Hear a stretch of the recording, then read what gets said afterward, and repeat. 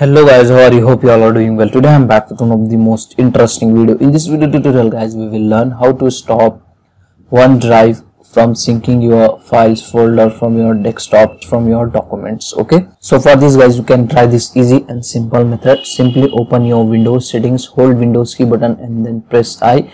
This is the shortcut key to open the settings. Okay, like this. In the settings guys, from the left panel, here you can get the option accounts. Just click and open it like this. Okay, and in the right panel here you can get the option Windows backup. Just click and open it like this. Okay, and here you can get the option OneDrive folder syncing.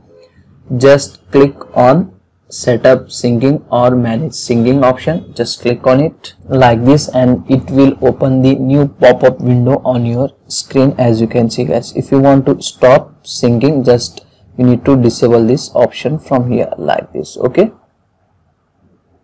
that's it. So from here you can easily able to stop syncing your files folder to your OneDrive. Okay, so that's all guys. Hope you enjoy this video. If you enjoy, please guys like, share and subscribe to our channel. Thank you very much.